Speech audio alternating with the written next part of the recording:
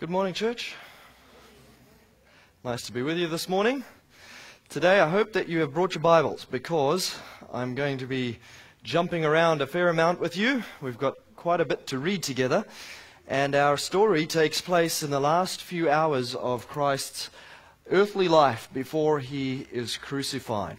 I've entitled this morning's message, Silencing the Voice of God. And what we're going to be looking at is the response of Jesus to three different people. The first one is actually a group of people, but three different settings, three different people that Jesus addresses. The first is the Jews, the religious leaders of the day. The second is Herod, and there's some interesting things about Herod. And then we're going to jump over to Pilate, and we're going to contrast, see the similarities and the contrasts of how Jesus deals with these different individuals, these different groups, on the same evening when he is put on trial to be found guilty that he may be crucified. So this morning our first text that I'd like us to read together is found in Matthew chapter 26, verse 57 to 68. Matthew 26, verses 57 to 68. And it says the following. Those who had laid hold of Jesus led him away to Caiaphas, the high priest, where the scribes and the elders were assembled. So who is this group? Who is this first group? Is it the average, ordinary Israelite? No. This is the elite. These are the leaders, right? These are the scribes, the Pharisees, the elders, the trustworthy men, the ones who make the decisions for the nation, the ones who make the decisions in religion, the ones who sit in the seat of judgment. And so Jesus is arraigned at the very first stop, as it were, in front of these powerful men. Peter followed him at a distance to the high priest's courtyard, and he went in and sat with the servants to see the end. Now the chief priests, the elders, and all the council sought false testimony against Jesus to put him to death, but found none. Question: is this a fair trial? Is this a trial to determine whether he is worthy of death or not? No, this is a mock trial. They have already concluded that he is guilty. They have already concluded that he must die. Of course, we know from other scriptures that this was decided a long time in advance of this, and the only thing that has restrained them is that the time hasn't been ripe for them. But now, finally, it's come to a head. They have already decided ahead of time this man is guilty. The purpose of the trial is merely to give the semblance of justice. It's to give the appearance of justice. But it is not true justice, because there's already a preconceived idea, and all they are doing is going out to prove it. And so they even arrange for false witnesses to come in and testify against him. But they found none. Verse 60, even though many false witnesses did come forward, they found none, and at last 2 false witnesses came forward and said, this fellow said, I am able to destroy the temple of God and to build it in 3 days. Now, when you read the parallel gospel account, one of the other gospels, you will find that it says that even these false witnesses, these ones that are mentioned, these ones that speak about Jesus as having said, you know, I will destroy this temple and build it up in 3 days, that even their story did not agree with each other. So as much as they are trying to find witnesses that would be coherent, that would share a testimony that could justly condemn Jesus, the more they put on trial to testify against Jesus, the better Jesus looks. The better Jesus looks, because they can't get their stories to match. And even these two that play a pivotal role, their stories don't match. Verse 62. The high priest arose and said to Jesus, do you answer nothing? What is it that these men testify against you? But Jesus kept silent. How much has Jesus said during this trial? How much? Nothing. He's been absolutely quiet. He's refused to defend himself. He's refused to answer the questions. He's refused to answer the accusations of those who are testifying against him. He has said nothing. And even when the high priest stands up and said, hey, what's up with the silence? He still says nothing. Until this moment. The high priest answered and said to him, I put you under oath by the living God. Tell us, if you are the Christ, the Son of God. Jesus said to him, it is as you have said. Nevertheless, I say to you, hereafter you will see the Son of Man sitting at the right hand of the power and coming on the clouds of heaven. Then the high priest tore his clothes, saying, he has spoken blasphemy. What further need do we have of witnesses? Look now, you have heard his blasphemy. What do you think? They answered and said, he is deserving of death. Notice this. Jesus is arraigned before all the powerful men. He's arraigned before the people who have opportunity to set him free. He can defend himself. He can straighten out the testimony. He can point holes in the false accusations. Jesus says nothing.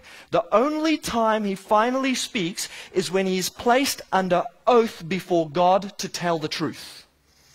Now, just as an interesting aside, the sermon is not about this, but this statement, this little instance, has to stand in balance with what Jesus said in another place about letting your yes be yes and your no be no.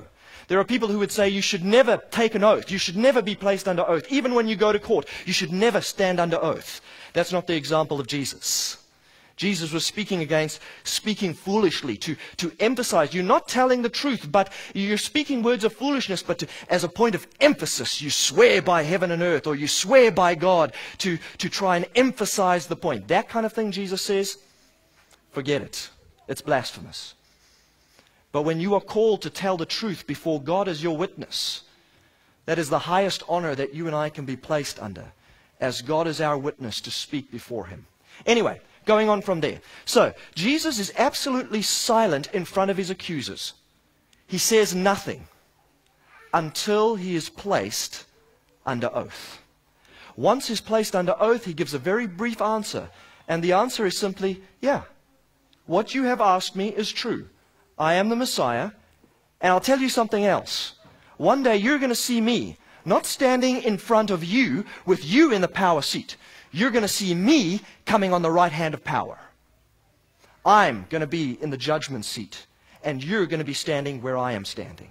That's essentially the picture. Jesus swaps around this whole scene that's right here, and he swaps it around for them to see themselves in that position. When you look at the parallel gospel account in Luke 22, verses 67 to 68, it fills in a little bit more of the detail. Jesus says to them, they say to him, if you are the Christ, tell us. And now Jesus reveals why he will not answer them. He says, if I tell you, you will by no means believe. And he goes on to say, and if I also ask you, you will by no means answer me or let me go. Jesus says, I'm not going to answer you because this is not a genuine quest for justice. This is not a genuine quest of inquiry. You have an a priori assumption. You have already made up your mind about what you think and believe of me, and you are just looking for a reason to condemn me, and I'm not going to play your game. Now, this is important again because sometimes I get this strange idea from Christians. And the strange idea is that if you're ever put on trial one day, if you're ever called to testify in a court of law one day, if you're ever accused of something, just follow the example of Jesus and say nothing, because that's the pious, devoted thing to do. It's following the example of Jesus. No, that's not what's going on here. Jesus isn't just refusing to answer his enemies for the sake of looking pious or leaving himself in the hands of God. He recognizes the intent that they are questioning him over. He knows they've already have this preconceived judgment in their mind, and they're looking for an excuse to condemn him. Unless that situation is the same for you and I should cooperate if we're placed in a situation like that. Now, it goes on in the Gospel of John, paralleling this, to say something more. Jesus answered him and said, I spoke openly to the world. I always taught in synagogues and in the temple where the Jews always meet, and in secret I have said nothing. Why do you ask me? Ask those who have heard me what I said to them. Indeed, they know what I have said. Again, Jesus emphasizes this point. I'm not going to play this game.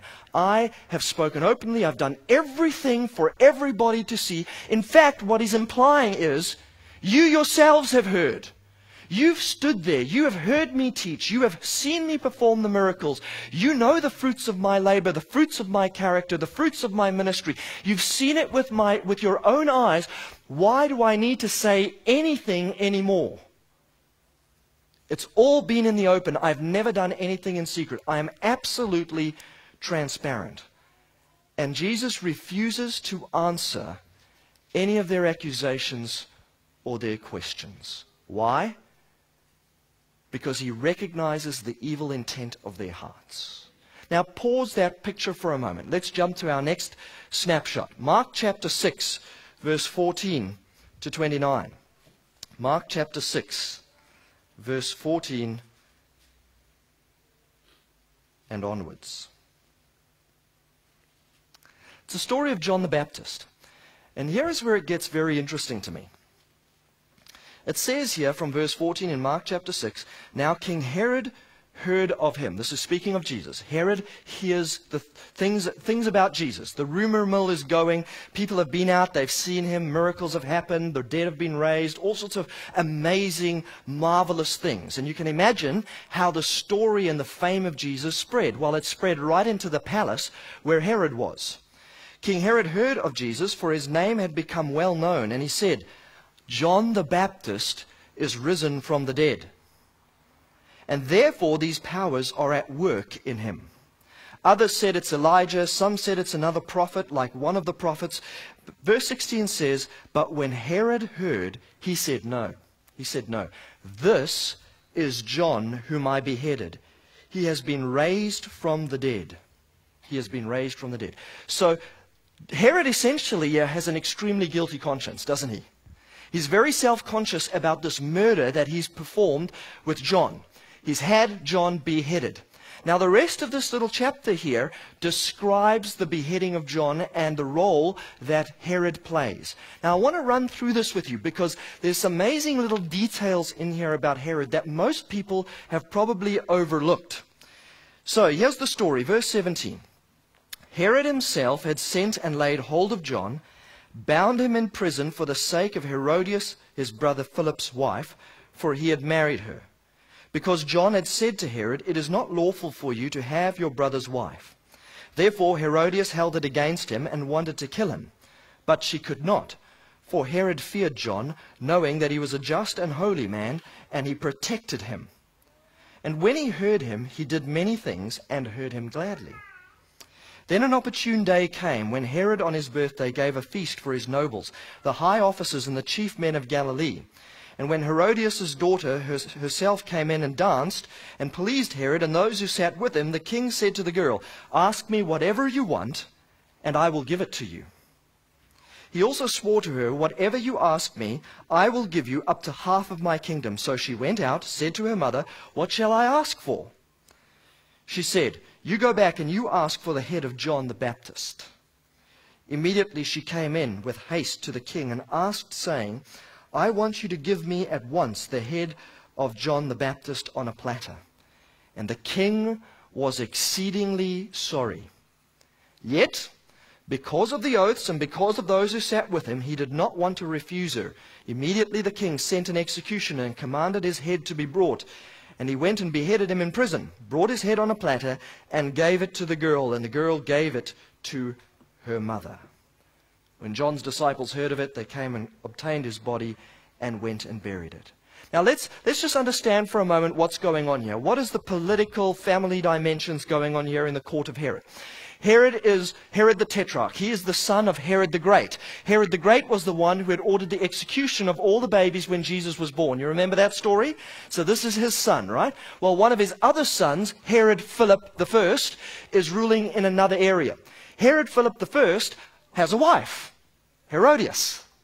And one day, Herod goes over there for a political reason to meet with his brother because they're fellow rulers in the Roman Empire.